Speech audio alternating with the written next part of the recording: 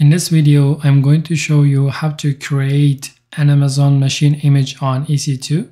So for that, let's go to AWS console and let's click on EC2.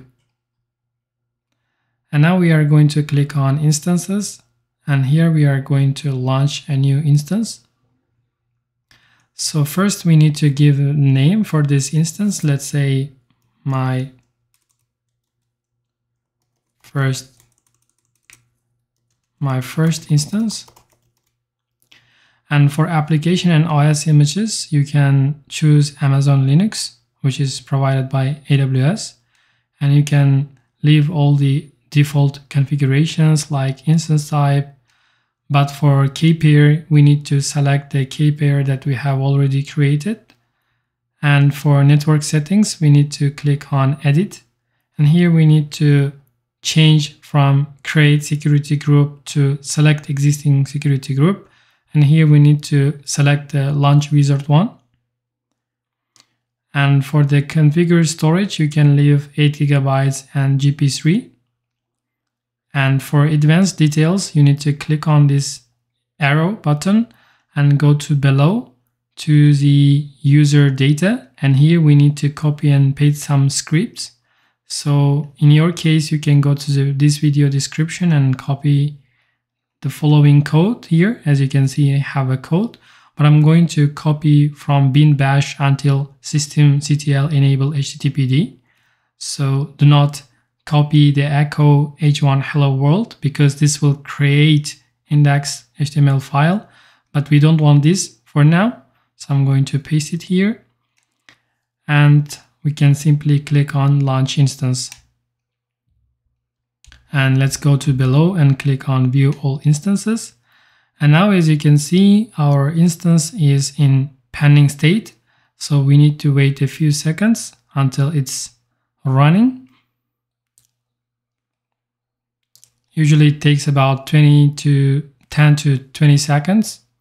So as you can see, you just wait a bit and then click on this instance and you will see lots of details about the instance.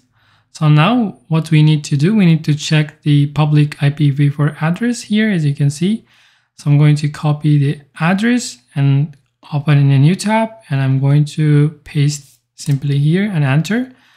And now it will not work because you need to give it some time.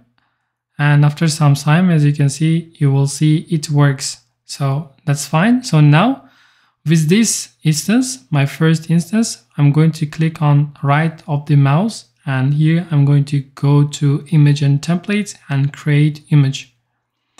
And here we need to give the image name. Let's say my custom AMI, Amazon machine image. And if you want, you can give image description, but it's optional. So you can leave all the default as it is and click on create image. And it's now creating, and if you want to see about it, you can go to the images, and under images you can see there is AMIs, Amazon machine images.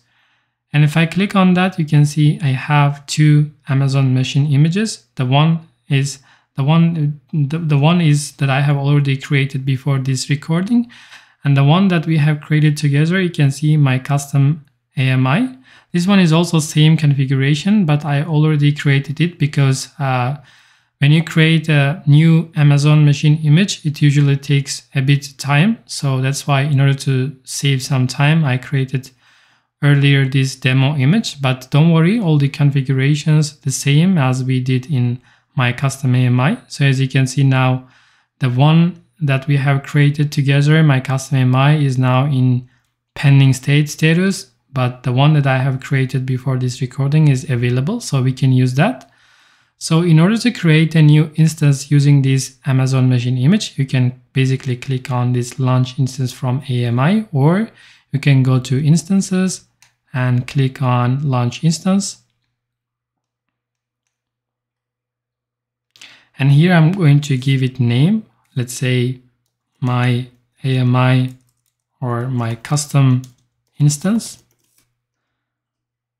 And here for application and OS images, Now we are not going to continue with Amazon Linux, which is provided by AWS. Instead, we want to continue with the AMI that we have created, that we have owned. If you click on My AMIs, you can see there is two options, owned by me or shared with me. So basically, we are going to click on owned by me. And if you click on here, this Amazon machine image, you can see there is two AMIs that I have created. So the one which is available now is demo image, and my custom image AMI is not ready. It's in pending status. So that's why we are going to continue with demo image. So in your case, just wait a bit until it's done, and then you can use my custom Amazon machine image. So let's continue with that. Now I'm going to leave the instance type as t2.micro, and for keep here, I'm going to select my EC2 tutorial. And for network settings, I'm going to click on edit and select existing security group. And here I'm going to select launch wizard 1, and I'm going to leave the configure storage as it is. And I'm going to click on advanced details, and I'm going to go to below section to user data. And here I'm going to paste some script.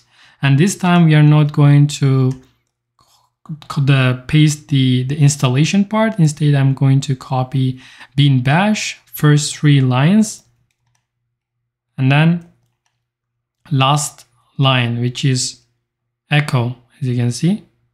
I'm going to copy that and paste it, so you can basically stop this recording of this video, and then just you can just pause this video and then copy this script. You can write it. So you can see here we are writing bin bash, use this for this user data, and then we are creating a new hello world from this index.html. So now I'm going to click on launch instance. As you can see, we have one number of instances. Let's click on instance, launch instance. And now let's click on view all instances. And now our custom instance is now in pending state. So we need to wait a few seconds, or we need to wait a bit. And let's click on refresh this refresh button, and then you will see that it will be running. So just give it time because it's still now initializing. So if we click on this, my custom instance, you will see the details. And if we copy this public IPv4 address in a new tab, we copy that, you can see it's showing me hello world from the IP. So this is as you can see, it speed up the boot time because we are not installing HTTPD. We are just, using our custom Amazon machine image. So this is how you can create an Amazon machine image on EC2. That's all about it. So if you like this video, please subscribe to this channel and like my videos. See you in the next videos.